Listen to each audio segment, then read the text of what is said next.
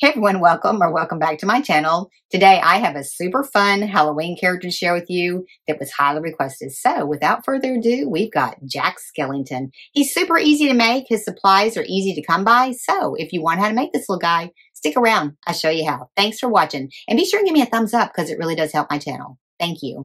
Okay, for this one, I'm just using some pipe insulation and it measures 1 3/4 inches across. And you can get this at Lowe's or Home Depot, any place like that has it. And then I'm going to cut this at 3.5 inches. So I'm taking a piece of cotton fabric that measures 4.5 by 4.5, and I'm just going to hem up the bottom edge. Now, when I put this around the noodle, I'm going to show you that you probably want to cut your fabric a little bit wider so you can go all the way around the noodle. And you're just going to come down just a little bit below the noodle and glue it in right at that hem line. But you want to probably do a piece of fabric that's going to cover this entire thing. Now, I didn't do it at the beginning, but I'm telling you along the way things that I would change. And then just go ahead and glue it to your noodle. Then we're going to go ahead and tuck it in. And this is why you should go all the way around so that when you do tuck it in, it's completely covered on the top. And then you won't see the pool noodle when you actually put the head on. Next, I'm taking a piece of fabric that measures 10.5 by 7 inches. And then we are going to fold the two short ends together. Now that's, if you want your stripes to go up and down, you need to cut your fabric out just like I have it laid out on my table here. So the long sides need to be straight up and down. And you're just going to go and glue each side together because we are going to turn this right side out so it has a perfect seam on it.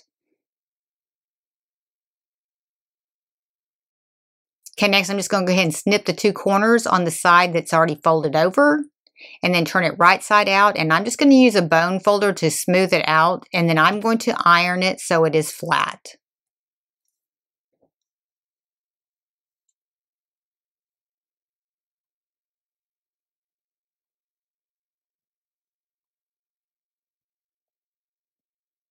Okay, next we're going to take the two raw edges and we're going to fold them inside about 3/4 inch.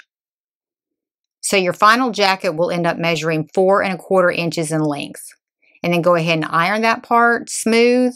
And then we're just going to go ahead and put a bead of glue right down the center of it to hold it all together. Just make sure it matches on both sides because the jacket will come together at the center and you want to make sure it is even.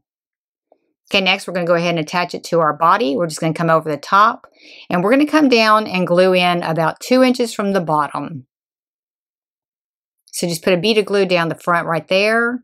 And then we're going to overlap the other one and we're going to glue it at about 2 inches as well because we are going to have a lapel on the front.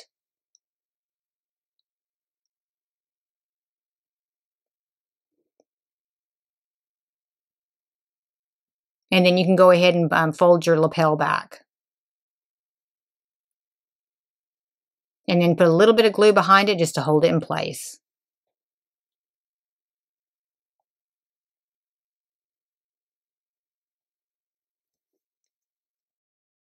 And then I'm just going to add 2 little buttons right down the front. Just one at the very top and then one kind of centered in the middle.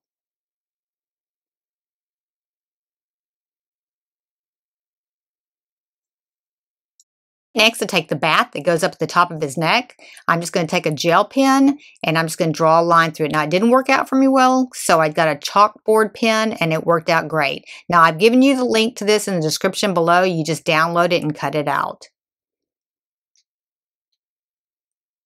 And go over it twice will make it a little bit darker. Then we're just going to go ahead and glue it right to the very top part of his shirt.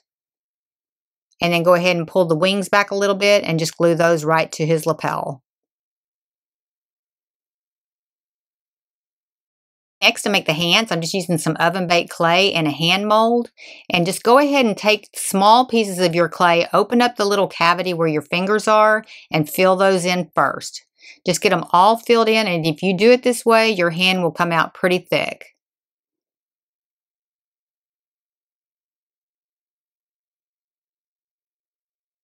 Just kind of fold it back there, and then we're going to clean it up in here in a second. And then put the thumb in there, and then just go ahead and fill the rest of it up. Just pull it down around the fingers until you can see the finger shape.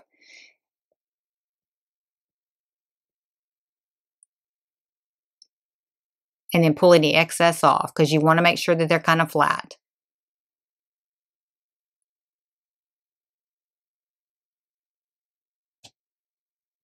And do the other one exactly the same way, and then just go ahead and take them out of the mold.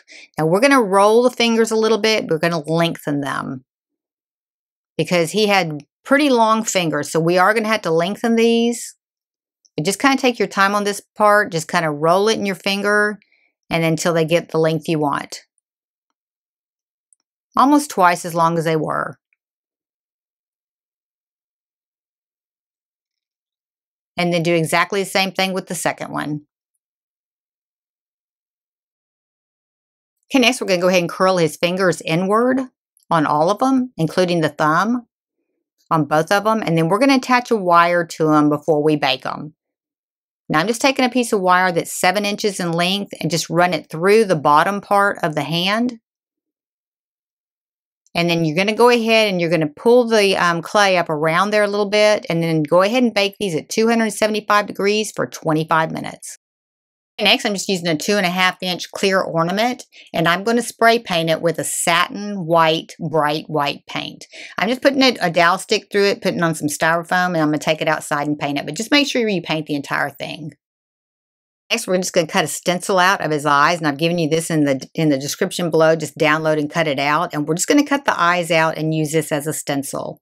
So go ahead and cut it completely out, and then we're going to tape the sides closed where we cut it, and then we are going to tape it onto our ornament, and so that we can put our eyes on. We're just going to draw them on there.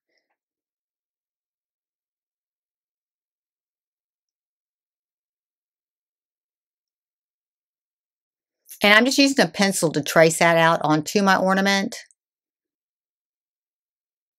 And then we're going to pull that off of there, and then we're going to take a black Sharpie and draw it on there. Just kind of take your time on this part, and then we're going to color it in with the Sharpie, then come back in with some paint and fill it in.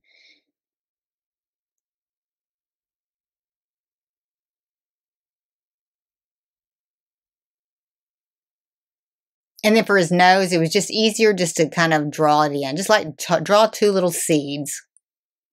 And then just take a small paintbrush and some matte black paint, and then just go ahead and finish painting it in. This really wasn't that hard. I mean, you could stay in the line pretty easy. Just take your time on this. And then here in a little bit after that dries, we're going to do the mouth. For the mouth, I'm just going to take a real fine paintbrush, and I'm just going to freehand this one on here. Now, if you have a Cricut or something like that, I've given you the SVG file both for the little bat for his collar and these eyes and the nose if you want to cut them out with your Cricut. Okay, now for his fingers, I'm going to just paint the joints between them. There's 3 separate places on his finger that you're going to paint the joint, and you're going to go all the way around the finger with that. And do that for all the fingers.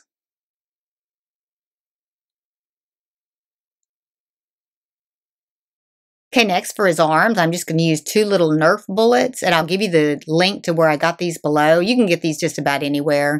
And I'm just going to go ahead and run it right down the wire and glue it to the hand. Now, you don't have to use Nerf bullets. You could actually use some quilt batting to wrap around there if you wanted to. But just make sure you do glue it to the hand. Okay, then for the legs, I'm just going to take 2 dowel sticks, and I'm going to cut them off at 5 inches in length each.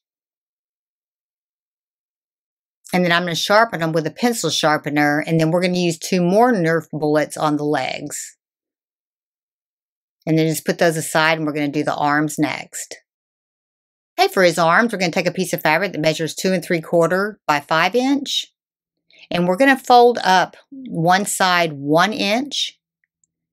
And then we're going to flip it over, and we're going to flip it up a 1/2 inch. And this is just going to be a cuff for his sleeve.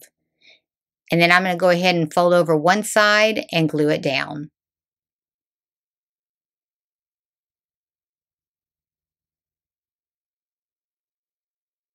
And then go ahead and glue in his cuff on both sides. And then do the same thing with the other sleeve. Just 1 inch up and make your cuff. And I'm going to go ahead and glue my cuff in now.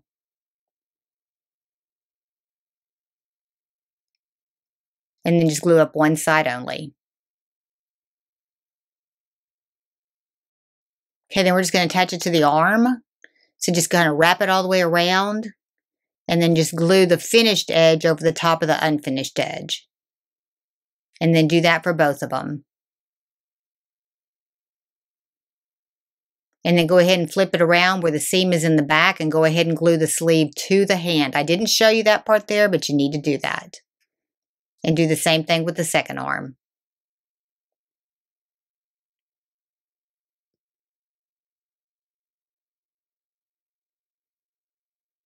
Next, we're going to take a cork and we're going to whittle it down because we want it to go inside of the head. So go ahead and spend some time getting this whittled as far down as you can so that you can put it right up inside the head and it stays. And then we're going to use E6000 glue inside of there as well as hot glue to hold all this together.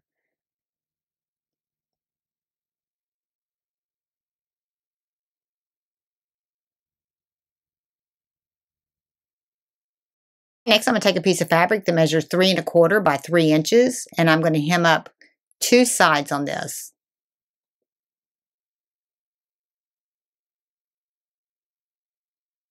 And it's just the adjoining sides that you're hemming up. And then I'm going to go ahead and wrap it around his neck so he has a collar on his neck. Now, I didn't tell you this before, but when you put that cork down inside of that noodle, make sure that you cut that cork off short enough so that you can get your arms in there. So you want to cut this cork. You don't want to leave it the same length because I did have to pull it back out and shorten it. You just want to cut it down to where it just barely goes inside of that noodle and holds in place, but you want to make sure that your noodle clears where your arms are going to come through. So I would probably cut that cork probably in half. And then go ahead and put it right down inside of your noodle and glue it in. Okay, next we're going to go ahead and cut a hole in the side for his arms. And I'm cutting him down 1 inch from the top edge of that collar.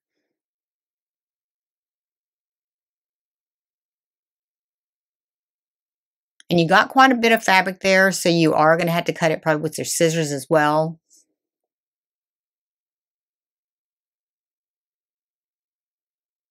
And then take a dowel stick and go ahead and push it all the way through. Now, this is why I was saying to cut your cork shorter, because you want that dowel stick to go to the inside of that noodle. And if you don't cut your cork shorter, you won't get that dowel stick through that noodle.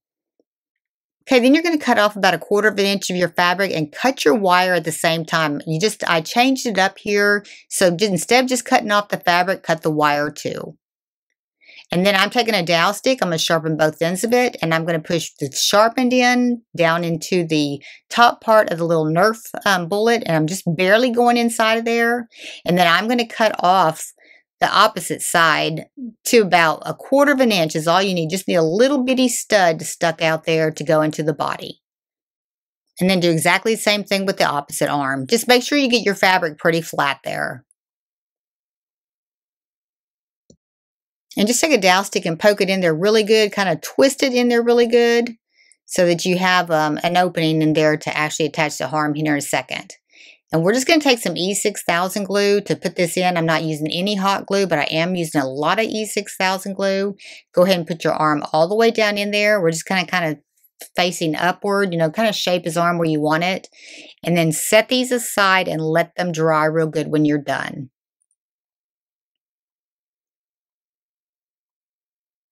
This will keep your noodle from melting, and then you just put your arms in there, but do let it dry real well. Just stick it aside while we make the rest of the body. Okay, for the shoes, we're going to take 2 3/8 inch nuts. We're going to put them side by side, and we're going to roll them up into some foil. Just make sure that you get the bottom flat. And then we're going to go ahead and cut both sides off, and then just kind of round it off.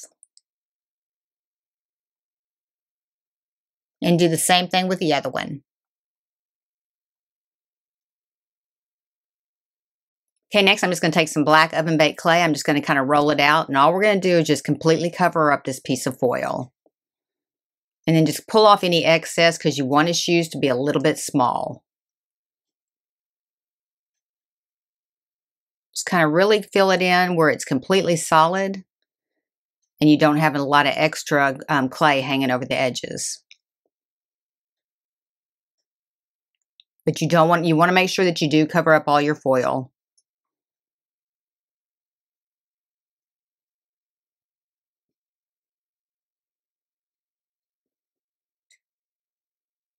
And then just round the toe and then round out the back.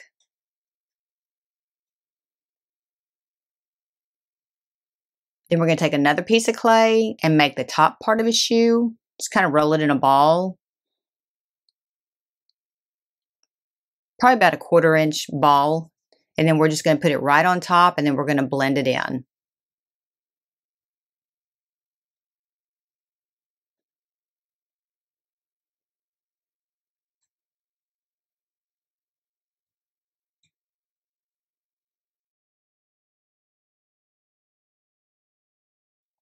And then just go ahead and take your dowel stick and make a hole in there so that we can put his foot in after we bake them. You're going to bake them for 25 minutes at 275 degrees.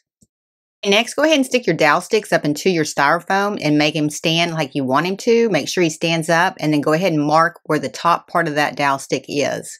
And then we're going to add Nerf bullets to the legs too, just like we did the arms. And we're just going to go up to that mark that you just marked. So I'm going to use probably about a 1/2 inch more on each side of this one. But don't go up any farther than that, just to the mark that you actually made, because that's how you have him standing.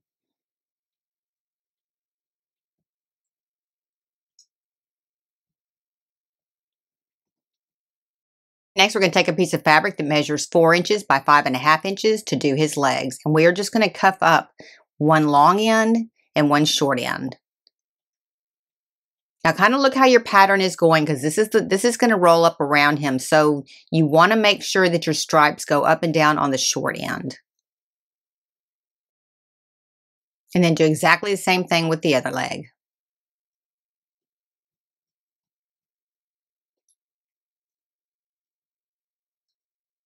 Okay, next go ahead and take your leg and we're just going to wrap this around. We're going to freely wrap it, so don't glue it to the leg. Just go wrap all the way around as tight as you can. And then we're going to glue down the back and then we're going to put the seam into the back. So don't glue it to it first. Just go right up that seam, glue that down, and then we're going to twist that seam right to the back. And then we'll glue it to the leg as well. And you don't need a lot of glue on the leg, and then do the same thing with the other leg. Next, we're going to take the excess at the top and we're just going to glue it straight to the dowel stick. So just put a little bit of glue down there and then kind of push it down, but don't push your noodle down. Your bullet down. You want to make sure it stays the same height.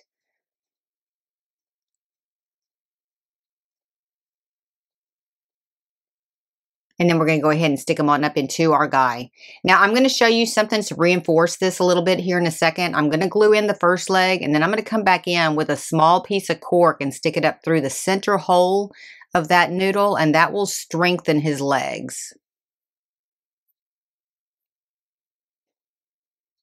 So push it up in there. Make sure they stand straight up still. And then take a cork and just stick it right into the center hole, and that will stiffen up those legs. And then go ahead and pull the second one out and go ahead and glue it in as well. All right, that was pretty much it. Okay, thank y'all so much for watching today. I hope you really enjoyed the video. He turned out super cute. I had fun making him. If you like these kind of videos, be sure and give me a like, subscribe, and ring that bell so you're notified when I have a new video upload. Thank y'all so much for watching. I appreciate it.